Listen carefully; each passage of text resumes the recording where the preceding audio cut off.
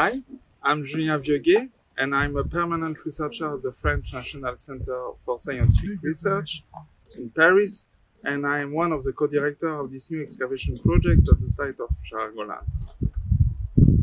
Hi, I'm Anna Eirikh-Rose, and I'm a permanent archaeologist in Israel Antiquities Authorities, and I'm a co-director of this new excavation of Sha'ar Hagolan.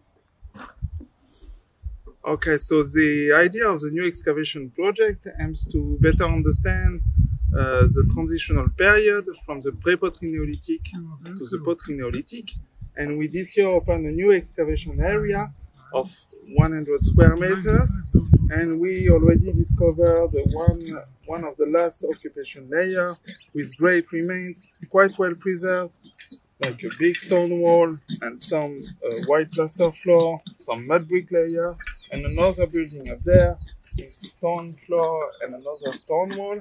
So we already discovered quite well preserved architectural remains, which is quite great for training students who will participate to the field school.